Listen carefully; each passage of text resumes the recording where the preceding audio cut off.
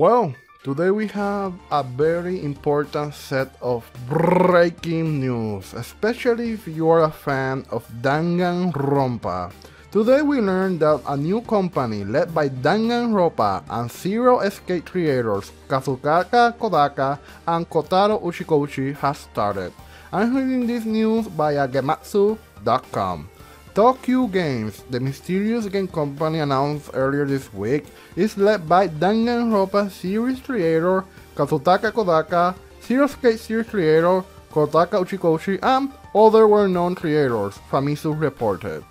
7 key figures are leading the company: director, scenario writer Kazutaka Kodaka, DanganRonpa series, composer and arranger Masafumi Takada, DanganRonpa series 100 Sleeping Princess, The Kingdom of Dreams, illustrator, caster designer Shimadoriru, DanganRonpa series Fate Grand Order, director, scenario writer Takumi Nakazawa, Ever 17 Root Double, novelist, scenario writer Yoichiro Koizumi, Breakum Core Ultra Despair Hagakure, director, scenario writer Kotaro Uchikoshi, Zero Escape series.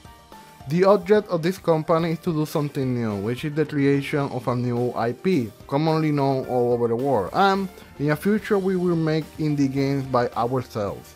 Kazutaka Kodaka said in a statement, "This new company enables us to move freely towards that goal." 4 new projects are currently underway at Too Kyo Games. Here is a piece of concept art and a bit of information about each project. Project 1.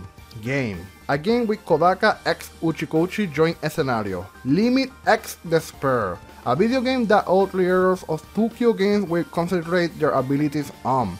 The genre has not been revealed yet. Kodaka and Uchikoshi will make the scenario together. Project 2. Anime. Everyone is a Villain. An anime in collaboration with Studio Pierrot. The original author is Kodaka and the character designer is Koma Suzaki.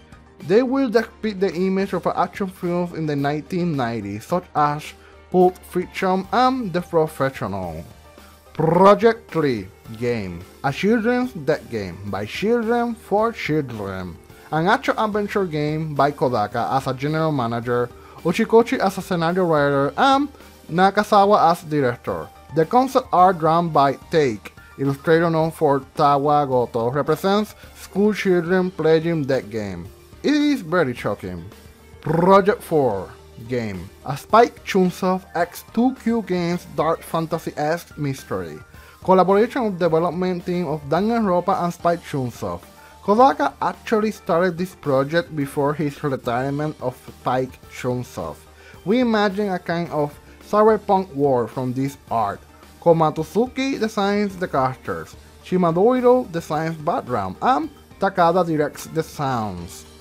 Well, this is a lot to take in, as it pretty much means DanganRonpa is done, like for real now, it really did end. I won't lie to you guys, I have a set of feelings that I'm having right now after learning this set of news, but I guess with the end of DanganRonpa, new and hopefully better projects will come out.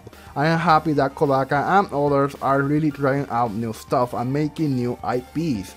I am also very surprised to learn that Kodaka in fact left Spike Chunsoft completely alongside others, and it's not like there's nothing interesting here.